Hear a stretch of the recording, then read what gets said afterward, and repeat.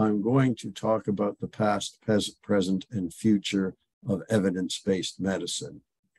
I'm going to start by giving my impression of what evidence-based medicine is. I'm going to talk about what I think are the three key principles of evidence-based medicine, and I'm going to use a historical approach. And in that historical approach, you're going to meet a number of people who have been key players in the development and evolution of evidence-based medicine. I'm going to describe that evolution, and then I'm going to focus on how EBM has responded in the time of COVID. So, first person I would like to introduce you to is David Sackett. David Sackett was my mentor in EBM, and he was the mentor of a number of other EBM leaders. And one of his contributions was to make the first serious go at how one judges the credibility of the evidence. And he identified various sources of evidence, including clinical experience. Our clinical experience is one legitimate source of evidence. Basic research, observational studies looking at patient-important outcomes, all of which have their limitations. And then at the top of this hierarchy, randomized trials, which ensure prognostic balance between groups, and if blinded and achieving complete or near complete follow-up, give us unbiased estimates of treatment effects. This was a very useful hierarchy that served us well for some time, but it was perhaps overly simple. And later on in this talk, I'm going to tell you about a new, more comprehensive hierarchy that evidence-based medicine is now using. Second person I would like you to introduce you to is Ian Chalmers. Ian Chalmers had the idea that we should bring together, as suggested by his mentor, Archie Cochrane, bring together all the randomized trials known to humankind and summarize them in systematic reviews. The vision of the Cochrane collaboration. And it was his Cochrane collaboration was his idea, not only his idea, but he did the groundwork that got the Cochrane collaboration going. And this slide, to me, captures nicely the necessity for systematic reviews. This is a forest plot, but a special forest plot of a cumulative meta-analysis. So it's a cumulative meta-analysis of thrombolytic therapy after myocardial infarction. And I'm going to move some of what is blocking the top of the slide for a moment. Just to show you, let's see, I can't move that, I'm afraid. Anyway, I can't see in the screen because of what's of the various things that are blocking. The first randomized trial of thrombolytic therapy, which showed a very wide confidence interval. The second trial did not enroll 65 patients, nor the third trial 149. This is a cumulative meta-analysis, which looks at the total of all patients who are enrolled up to a certain point. And you can see up to 7 trials with under 2,000 patients. The confidence interval still overlaps no effect. We are still uncertain of the effect of thrombolytic therapy. By 2,500 patients in 10 trials, and there's no more overlap of the confidence intervals with no effect. And the question starts to arise, have we answered that thrombolytic therapy reduces deaths after myocardial infarction? Well, we could talk about when the answer was in, but I think most of us by 30 trials and over 6,000 patients, when the upper boundary of the confidence interval is a long way from no effect, when we're getting into very low p-values, we have an answer that thrombolytic therapy reduces deaths after myocardial infarction by about 25%. Did that stop people from doing randomized trials of thrombolytic therapy? No, it did not. And there were another 40,000 patients enrolled after the answer was in, half of whom did not receive the benefits, the life-prolonging benefits of thrombolytic therapy. And in the end, we have an extraordinary tight confidence interval with an extraordinary low p-value. And the question then arises, why did we have to enroll another 40,000 patients after the answer was in?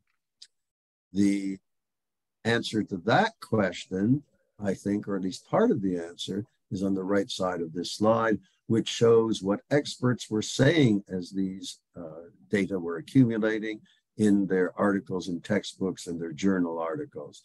And the experts, some of them were saying thrombolytic therapy for routine use, some specific, some calling it experimental, and some not even mentioning it. And what you see when you look here in the latter part of the 1980s, you were seeing some experts calling it routine, but some were saying for specific indications, some still calling it experimental, and some not mentioning it. Wide expert disagreement. And it was a decade after the answer was in that the experts finally are coming to a consensus that thrombolytic therapy is a good idea. And that is why the trialists just kept doing trials, because the experts were not convinced. Here, I'm going to show you a second example. It also comes from patients with myocardial infarction. And if we go back 45 years ago, I was a resident in the Toronto training system, and I did a rotation through the cardiac care unit at the Toronto Western Hospital. Excuse me. And when I did this rotation, every patient who came through the door, I started what we called a lidocaine drip, an intravenous infusion of lidocaine. Why? Because we knew people after myocardial infarction were at risk of lethal arrhythmias, and lidocaine was a nice antiarrhythmic agent. But was there ever any evidence supporting the use of lidocaine the way I was using it? And the answer is, from randomized trials, there was never any evidence. This cumulative meta-analysis shows that the point estimates were always on the harm side. Increased deaths, not decreased, when we used lidocaine in patients after myocardial infarction. Never proved harm, certainly ended up excluding any possible benefit. Well, what was happening as these data were accumulating into expert recommendations? Well, as it turned out, the majority of experts, as you see in the right side of this slide, were recommending giving lidocaine. That's why I was giving it to the patients I was looking after in the coronary care unit. Although once again, you see expert disagreement, some saying, most saying yes, some saying no, some not even mentioning the lidocaine infusion. So once again, you have expert disagreement, and you have experts not only behind the times, but making recommendations contradicted by the evidence. Now, these are old stories. They ended around 1990. Experts still get things wrong and they still disagree, but perhaps not quite as badly as the stories that I showed you. And I think part of the reason that the problems aren't as bad is something that happened in 1990.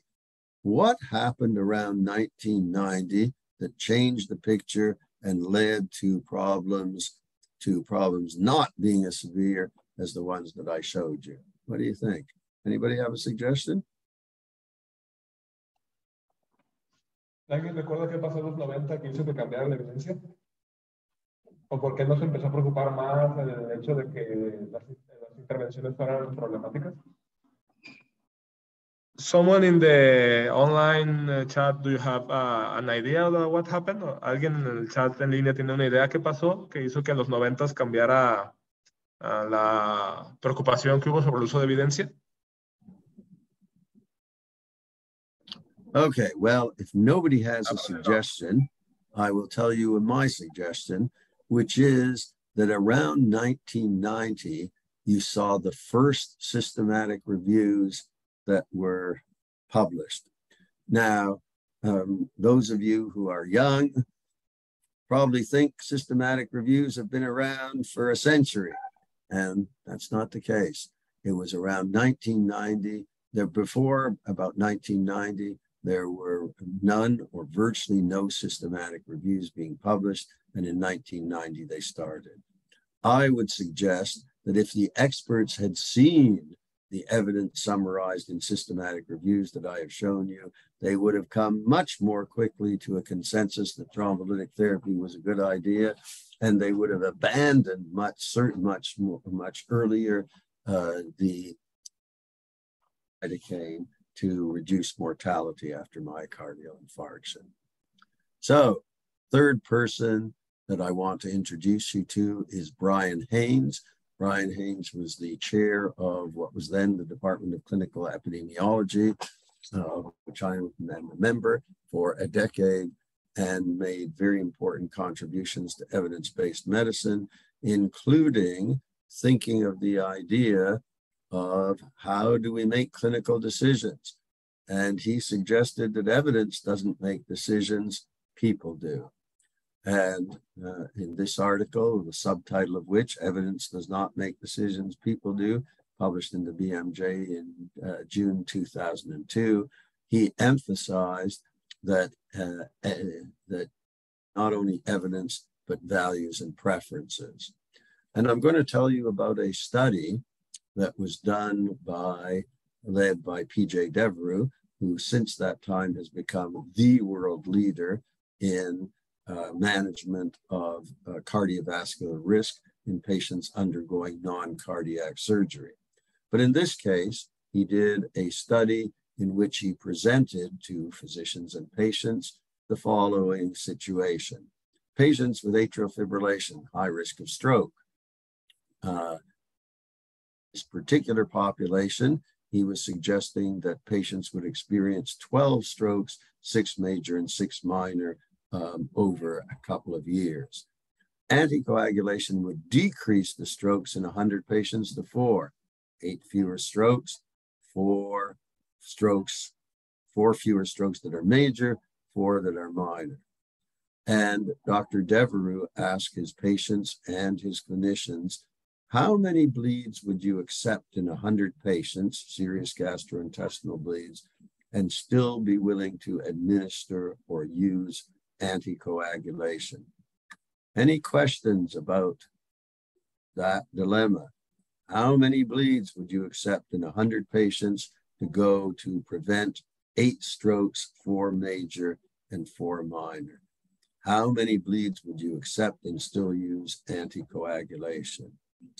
To have this question answered, Dr. Devereux presented to his patients. They had to clearly understand what a stroke was and understand what a bleed was. And so he described minor strokes in the way that you see in the slide, and he described major strokes in the way that you see on the slide. These are, I think, reasonable descriptions of a major and minor strokes. He also gave them a description of what it is like to have a serious gastrointestinal bleed, which included the fact that you are seriously ill, but that you stay in hospital in 1 week and feel well at the end of your hospital stay, which of course contrasts with a stroke, which gives a lifetime of disability, particularly if it's a major stroke. So again, having understood what a stroke and what a GI bleed are, he asked patients and physicians if you had anticoagulation that would reduce strokes from 12 to 4, 8 fewer strokes, 4 major and minor, and asked how many bleeds would you accept. What do you think? How many bleeds would you accept to prevent 8 strokes? Would you accept 5 or fewer, 6 to 10, 11 to 15, 16 to 20, or over 20? Think for a second. How many bleeds would you accept in 100 patients to reduce strokes by 8, 4 major and 4 minor. Well, here is what happened when Dr. Devereux asked 63 physicians and 61 patients. The physicians had a very flat distribution, which means lots of disagreement. Some said fewer than 5, some 5 to 10, some 10 to 15, some 15 to 20, and small number over 20. So very wide disagreement among physicians. When I've asked this question at many grand rounds and other such settings over the years in different places, I've replicated Dr. Devereux's findings about physicians repeatedly. What about the patients? Patients are very different. 2/3 of the patients are ready to accept 22 bleeds to prevent 8 strokes. Why 22? Because Dr. Devereux, when he made his survey, was thinking like a physician. He didn't think anybody would choose more than 22. They would have had he given them the chance. But although the majority of the patients are far more stroke averse and far less bleeding averse than are the physicians, there are some patients who are at the other end, who are very reluctant to accept even a small number of bleeds and have values and preferences closer to the physicians. What are the messages here? Wide disagreement about values and preferences among the physicians being dramatically different on average than the patients being much more stroke averse and much less bleeding averse, and but some patients being, like the physicians, more bleeding averse and less stroke averse. The messages are, to me, this highlights vividly, evidence will not tell you what to do. The patients who are very stroke averse will accept a substantial level of bleeding to reduce their risk of stroke. The patients at the other end will not. And for sure, we should be listening to the patient's values and preferences and not those of the physicians. So the messages so far are 3 key principles of evidence-based medicine. Some evidence is more trustworthy than others, and evidence-based medicine provides clear guidance to the most trustworthy. In a simple hierarchy that Dave Sackett suggested that have shown you, and in a more complicated hierarchy that you're going to hear about shortly. Best clinical care requires systematic summaries of the best available evidence. You'll see how prior to those systematic review, the wide extent of disagreement become experts 10 years behind the evidence, experts contradicting the evidence. And finally, the third, perhaps somewhat ironic principle of evidence-based medicine, evidence never by itself is sufficient. Decisions require consideration of patient values and preferences. So another thing that Brian Haynes introduced took advantage of the information revolution. He was the guy who came up with the idea of structured abstracts. You now see journal abstracts used to be, if you go back 25 or 30 years, used to be completely chaotic. They all had a different structure. Now you see a consistent structure. For instance, randomized trial abstracts are always reported the same way everywhere. And Brian Haynes was the one who was primarily responsible. Brian Haynes also started or played a major role in evidence updates. And many of you may be receiving regular evidence updates in your area of specialty. If you are not, I suggest you should. What kind of information do we need in updates? Well, we need the latest evidence, but clinicians also need direct guidance in the form of clinical practice guidelines, which are now widely used by physicians all over the world. And the next individual I'd like to introduce you to, relevant to practice guidelines, is Andy Oxman, who trained with us at McMaster, was my colleague for a decade, and now works in Norway. And Andy had the idea of what became the grade approach to judging confidence or certainty in evidence from systematic reviews, and an approach to move from evidence to recommendations and judge the strength of the recommendations. This grade approach was first published in the BMJ in 2004, and in 2008, the BMJ published a 6-part series explaining the grade approach to clinicians. 2011, the grade approach,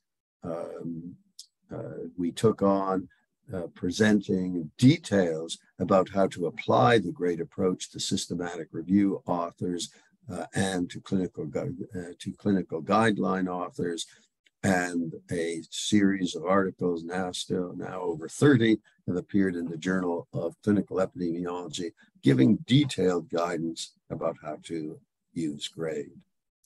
Well, we're pretty happy with the uptake.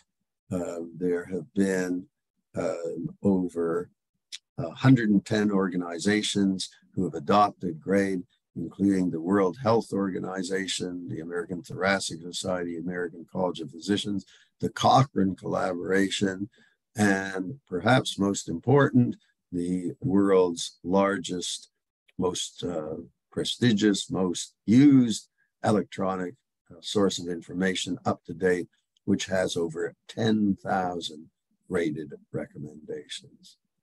So what is the grade approach to quality or certainty of evidence? Those are synonyms. Grade has 4 categories of evidence: high, moderate, low, and very low. Randomized trials start as high quality or certainty of evidence, but they don't necessarily stay that way. If the studies in systematic reviews addressing a particular question are unconcealed, unblinded, or lose large numbers of patients to follow up and are thus have serious risk of bias, that's going to lower the quality or our certainty in the evidence.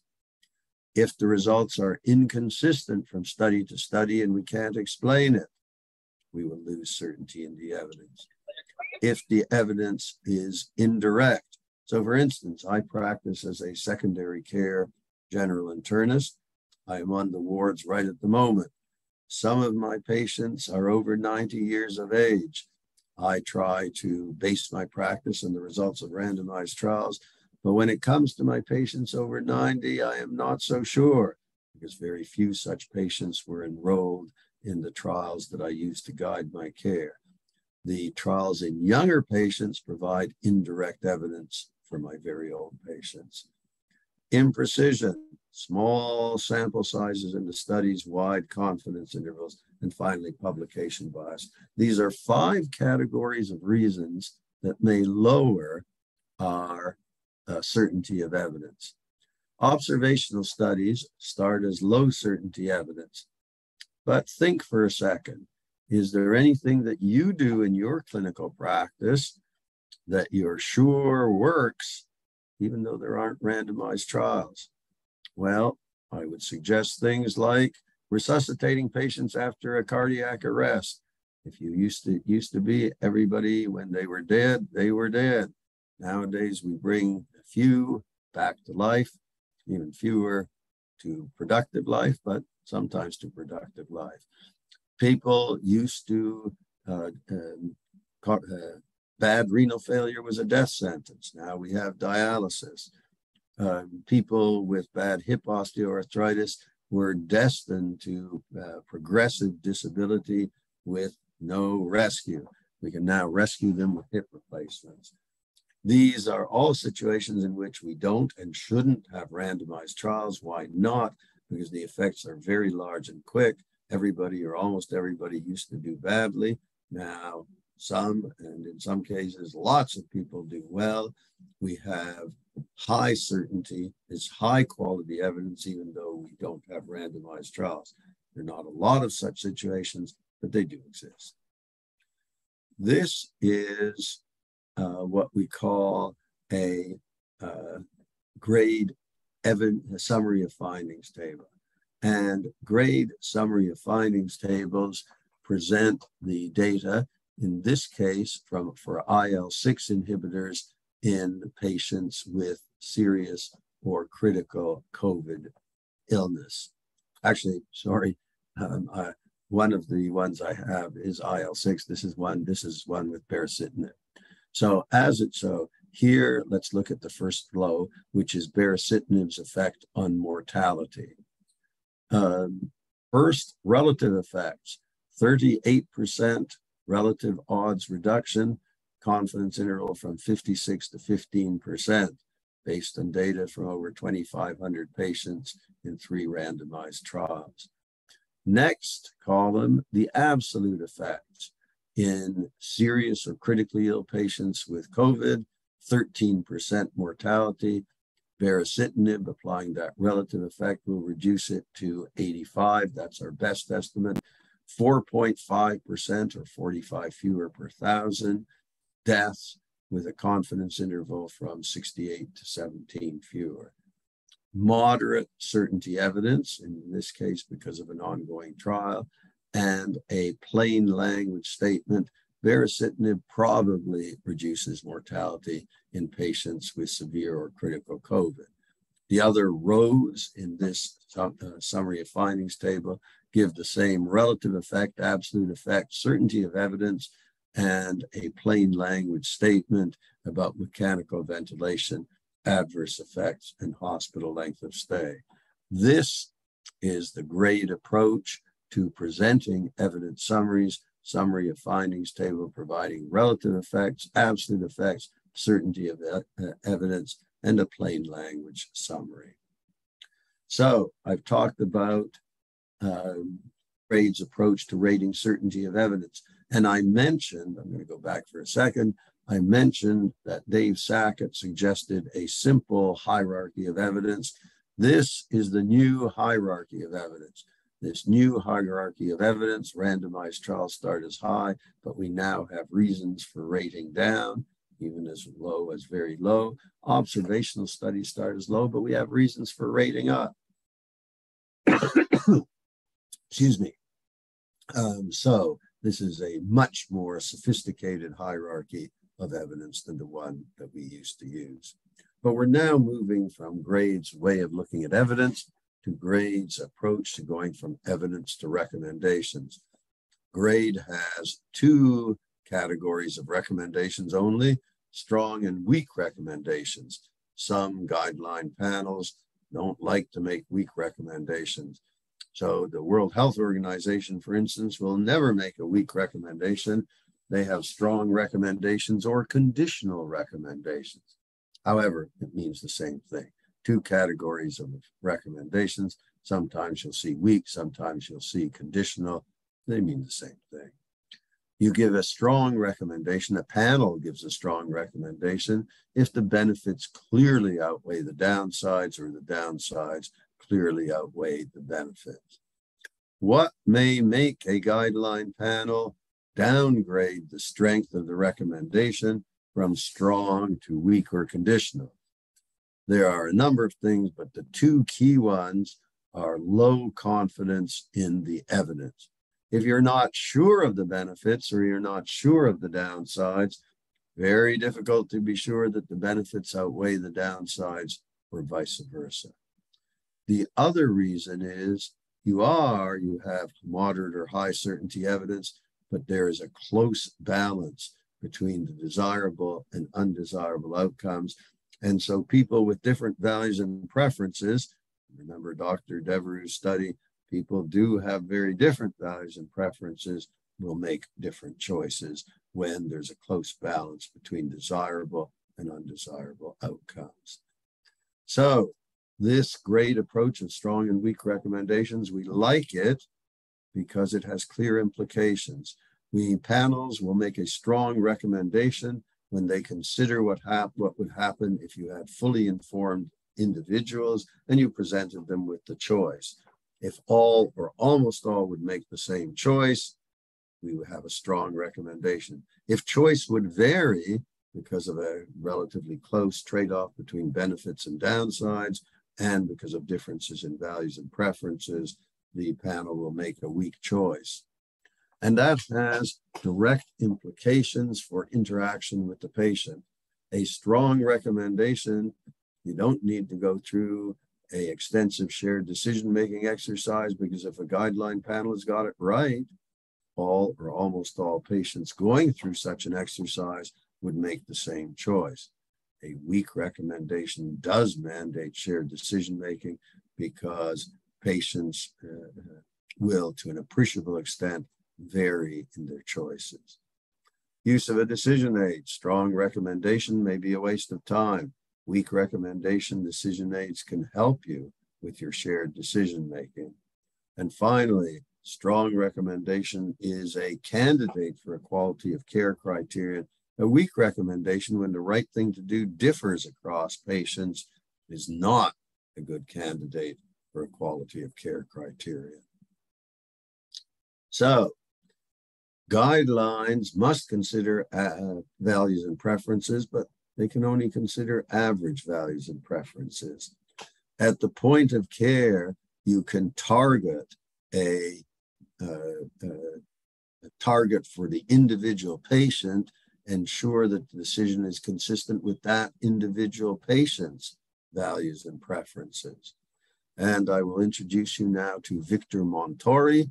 Victor Montori also trained with us at McMaster, so prior to returning to the Mayo Clinic, where he is a professor of medicine and a leader in decision aids and in patient values and preferences at the point of care. So Victor is an endocrinologist, and he does a lot of work with diabetes, and he likes to do shared decision-making with his patients with diabetes. And he's come up with what I think is a brilliant strategy for so doing. He has these cards, and you can see now there's lots of alternatives for diabetes treatment. And he asks patients, what would you like to know about in choosing between these treatments? Would you like to know about the risk of hypoglycemia, about how much blood sugar you're going to be reduced, your daily routine, your daily sugar testing and cost, and another that's at the top of the screen, but we can't, at least I can't see it at the moment, which is, let's see if we can go, weight change. There's weight change. So of all these possibilities, what do you think? So you'll say to the patient, what would you like to look at first? What do you think is the most chosen? What's the most first chosen of these? Anybody have a suggestion? We'll go down again so that you can see weight change, low blood sugar, the extent of reduction in blood sugar, daily routine, daily sugar testing, cost. What's the most popular first choice? Anybody have a suggestion? You say the money. Money, cost, that is definitely a possibility. Any other suggestion? Sorry? Weight change. Yeah, Victor tells me that the most popular first choice is weight change. Up to 40% of the people say, first tell me about weight change. And they may then go to daily routine, they may then go to cost, and they may eventually ask for all six, but they almost never do. Victor tells me that they sometimes go as far as 4, usually 2 or 3, they are ready to make their choice. So this is a very efficient way to do shared decision-making, to have the patients focus on what they think is most important in choosing their treatment. So the next person I'd like to tell you about, Per van Veek, is a Norwegian who studied with us for a year before returning to his native country, and he has made a big contribution to optimizing guidelines. Per, when he was with us, participated in the last iteration, the 9th iteration of the American College of Chest Physicians guidelines for antithrombotic therapy, which I chaired and we were proud of. Used grade very nicely, but its presentation in PDFs was not that attractive. You had to either turn your head or rotate, for instance, to see this particular summary. And Per said, well, these might be nice guidelines, but are they available, useful, and understandable for clinicians? Maybe not particularly. Are they suited for integration into electronic medical records, EBM textbooks, and adaptation? Certainly not. Are they sufficiently up to date? As a matter of fact, they're published and then they aren't updated. This one was actually never updated by the American College of Chest Physicians. And after even a few months, some of the recommendations were updated. If you waited a couple of years, many of them. Do they facilitate shared decision-making? Not at all.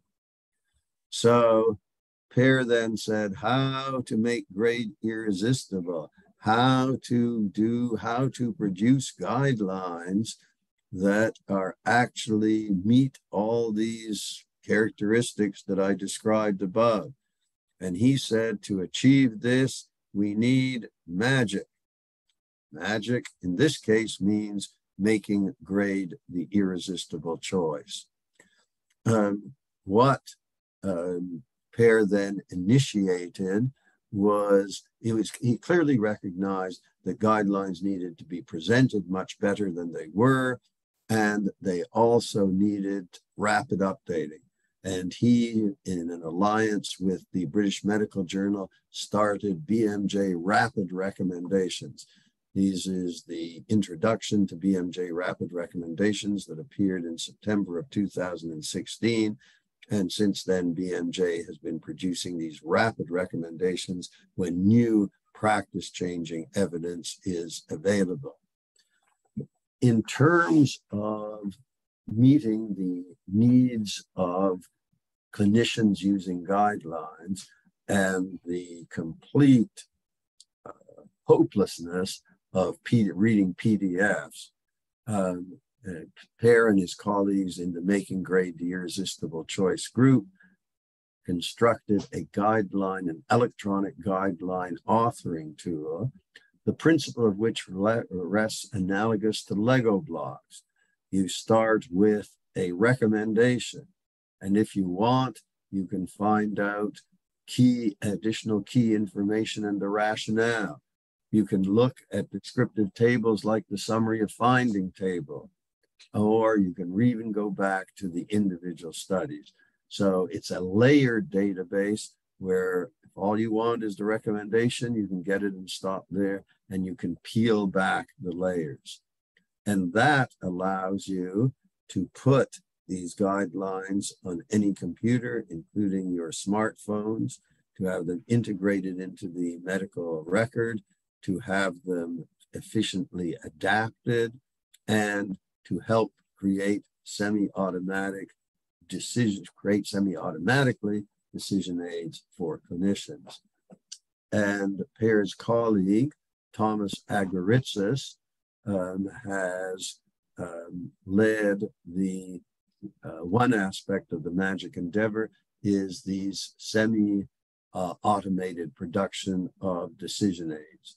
And why can we do it? First of all, because now we have systematic reviews structured on grade principles. So the format and structure of all the systematic reviews is the same. And then you have what I described to you as Victor's incredible insight. And as many incredible insights, as soon as you see somebody have it, you think, well, isn't that obvious? But nobody thought of it before, which is we don't have to tell patients about all the evidence and all the outcomes. We can let them choose what outcomes they think are more important and let them make their decisions after only showing 1, 2, or 3, the impact of interventions and 1 or 2 or 3 outcomes, making shared decision-making much more efficient. And then the MAGIC app and the technology allows the semi-automated production of decision aids, which I will show you. I'm now going to end off the last section of this talk, which talks about evidence-based medicine in the era of COVID. And what we have had a real challenge, but a crucial challenge, that we have the treatments for COVID appearing very rapidly, some of which have proved completely useless even after being hyped, like hydroxychloroquine, and some that are quite effective, including corticosteroids, IL-6 inhibitors, baricitinib, nirmatrelvir, Piravir, a whole bunch of them. And we needed to quickly differentiate the ones that are actually effective from the ones that are ineffective. And what we needed was not only a meta-analysis, but a network meta-analysis that can simultaneously compare all these treatments. Reid Semenchuk and Romina Brignardello, whose photos you see on the right side of this slide, who work with us at Master University, brilliant young people who took on the enormous challenge of processing up to 20 new randomized trials per week, updating them, getting their risk of bias assessments, getting the data abstracted, and ultimately conducting the network meta-analysis to see the effect of the interventions. And this network meta-analysis informs World Health Organization recommendations for COVID. And these World Health Organization recommendations appear in the British Medical Journal as part of the BMJ Rapid Recommendation Series, rapid production of the recommendations when new evidence becomes available. And if all goes well, I am now going to be able to show you how this works. So with a mouse click, just now, I have gone to the World Health Organization Living Guidelines, and we will go and show you what this is like. So I think I will pick, there's a whole list for all the treatments, and a good one to show you. We cannot see the Oh, what a tragedy. What a tragedy. I thought with the sharing of the screen that it would work, because I see it and you guys don't. Any,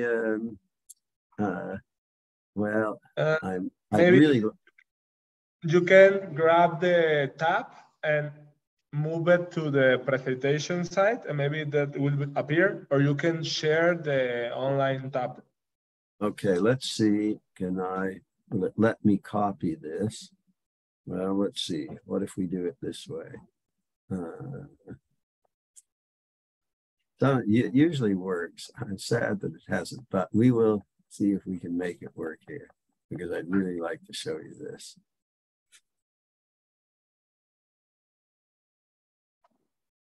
Okay.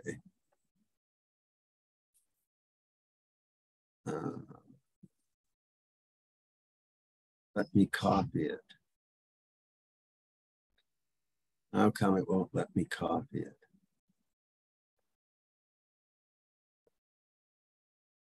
If we do you have the tab open? I can open it again very quickly. If I go here, maybe in sharing, if I hit on this, okay. So I presume I have the tab open now. Okay. So what would you suggest? You can you can share only the tab, or how do I do that? Well, I'll stop sharing. Maybe this, I'll stop sharing and I'll share again. And let's see, where is the tab on the screen now? Here we are. Now can you see it? Okay. Should be seeing World Health Organization. Yep, now we see it. Ah, brilliant. Okay. Excellent, excellent, excellent. Thank you, Louise. Would have never figured it out myself. Okay. Very good. Nice to know for the future that I can do it. Okay. I'm going to go to see, there's all these recommendations: neutralizing antibodies, monoclonal, another of these, you can't even pronounce them. Anyway, baricitinib. We're going to go to baricitinib, and we immediately go and you see a strong recommendation. We recommend treatment with baricitinib. Then some additional guidance.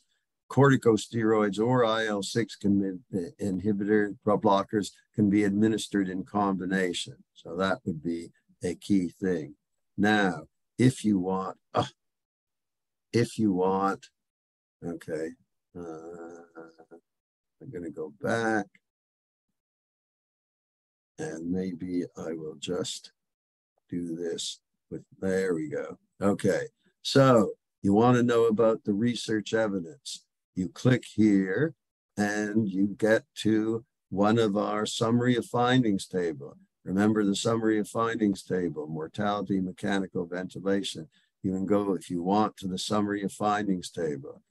If you can find out what we call the evidence to decision framework, it summarizes information about benefits and harms, certainty of evidence, values and preference, resource implications.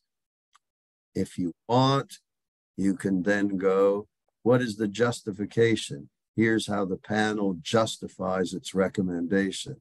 You can go to practical information. You find out about the route, dosage, and duration, dose regimen, adjustment, practical issues. And you can go to a decision aid, baricitinib versus standard care. And you can say, okay, our patients wants to know about mortality. Well, it's going to reduce mortality from 13 to 110 as our best estimate, and we think it's high certainty evidence. And if our patients are somewhat challenged numerically, you can show them this figure, which has 1,000 icons for 1,000 patients, and you can see that 130, the total number at the top, 130 will die without baricitinib, 110 with baricitinib, and these colored ones are the 20 difference in 1,000, the 20 people who would not otherwise, who will die. So that is, so you can see this layered approach, which is, we believe this is how all guidelines should be presented, where if all you want is the recommendation, you just get the recommendation. If you want information, if you want to see a summary of findings table, if you want to see practical considerations, if you want to see the rationale, if you want a decision aid, it is all available to you.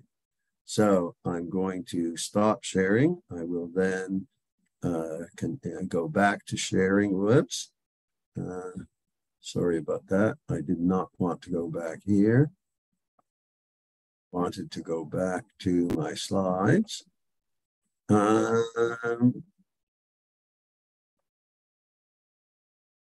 are seeing the WHO. You're seeing website. The slides now? No, the WHO website. Okay, that's not what I want to do. Now, behind, you can close that window and I'm going to stop. Hang on, I will stop sharing.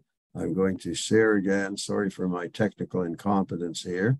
And I will go back and share this. Okay, now you see the slides again, right? Wait a minute, I'll let you know in a moment. Yes, we see the slides now. Okay, good. Well, not too big a deal because I'm almost finished.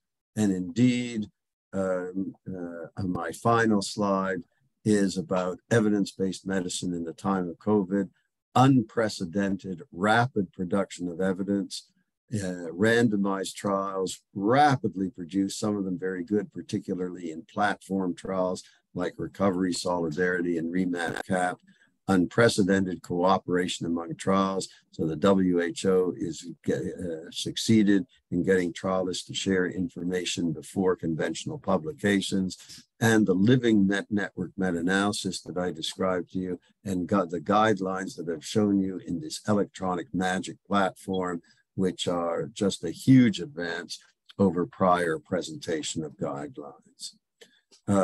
Finally, I will note, if anybody wants to know more about evidence-based medicine, we have our user's guides to the medical literature, a manual, which is very complete, and a essentials, which is much more targeted.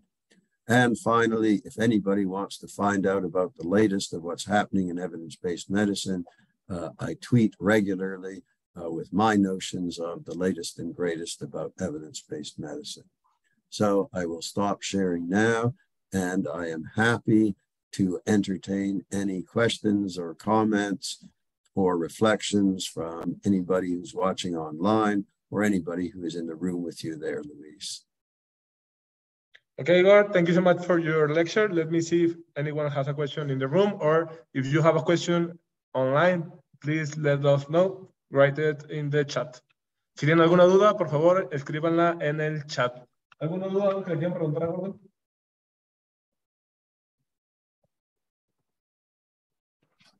Gord, you tweeted something yesterday about critical appraisal, that you think that critical appraisal is not something that every clinician must do. Do you think that is? Yeah, okay.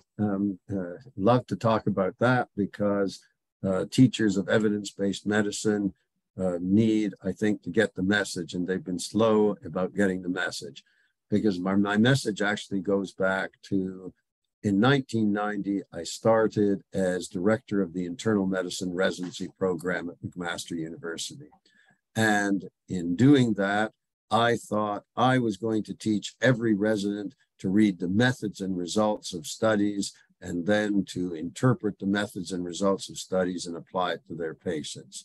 After 7 years, I concluded that very few are going to have the skills to do a good job of reading the methods and results of the studies. And what clinicians, very few clinicians are ever going to be doing critical appraisal of the original studies. What they are going to be relying on, I believe, is the sort of guidelines that I've talked about here, and ideally guidelines, ideally structured in the future with the electronic systems that I just described to you that we're doing with the WHO guidelines. So what should we teach them about evidence-based medicine? We should teach them to recognize that there can be high, moderate, low, or very low certainty evidence. Sometimes we are sure of things and sometimes we are not. And we have a structure, the graded approach, that allows trustworthy assessment of whether the evidence is high, moderate, low, or very low. And then clinicians need to be able to understand the results. If they're going to do shared decision-making with their patients, they need to understand what relative and absolute effects are, and they need to be able to interpret those for the patients. And the decision aids that we are producing may help them do that. But they need to understand the result. They need to understand the concept of certainty of evidence and what it means, and they need to understand the results. And that, not critical appraisal, should be the focus of our teaching of evidence-based medicine. Okay. My only concern about that is how we can make everybody comfortable with accepting, not understanding how everything was created. Now that is a super point, okay? And if you think of many things, you may maybe at some stage in medical training, you understood the pharmacology of the drugs you were giving. And probably most of us don't remember that anymore, but we know that underlies the way of the drugs that we give act. It's the same here. So I still teach. I start out by going through risk of bias criteria and concealment and blinding and loss to follow-up. And when we come to a systematic review, I tell them about a structured clinical question and a comprehensive search and so on. And when I go to grade, I tell them about risk of bias and consistency and indirectness. But I do it all quite quickly. I do it, and the purpose of doing it is not to teach it so that the clinicians will be able to do that subsequently, but rather exactly as you say, that they say, oh, I understand. This is actually a process that is well worked out, that has a strong scientific basis, and that they are going to be able to trust. And then not so you do it yourself, as in many things. We know somebody's doing it. We believe we can trust it. And so the output of that, which is high, moderate, low, and very low certainty of evidence, and the summaries of the magnitudes of effect, we can believe it. So you've got an excellent point. I think we have to teach it so that clinicians can understand that this is a well worked out process, that people who know what they're doing can produce trustworthy evidence summaries for them. That's a great point. And I still teach it, but my emphasis has shifted way over to understanding the results and the whole notion of certainty of evidence. Okay, wonderful. Let me see if any has a question. ¿Alguien tiene alguna pregunta que quieran escribir en el chat o alguna pregunta que le quieran hacer a Gordon?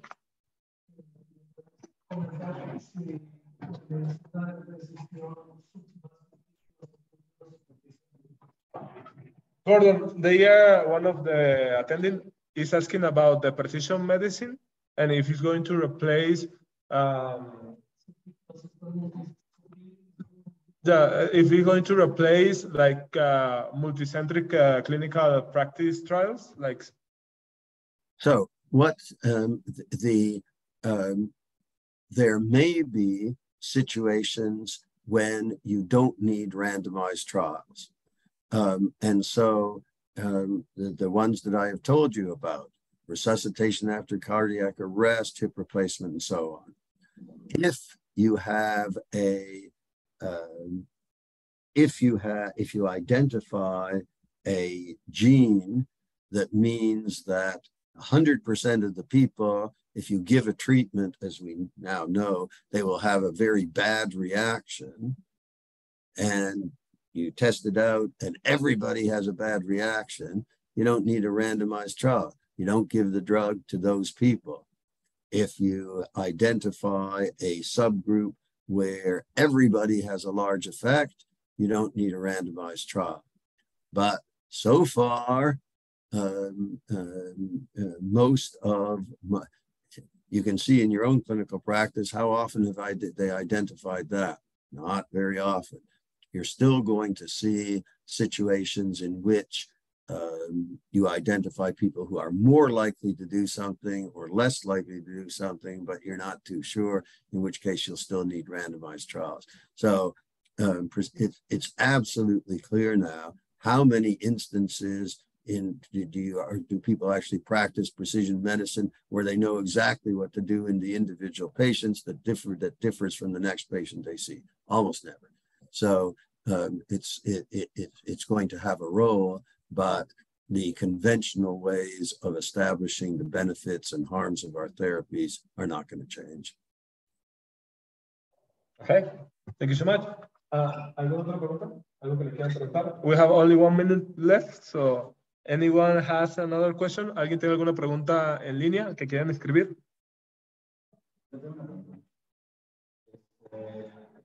There is one more question.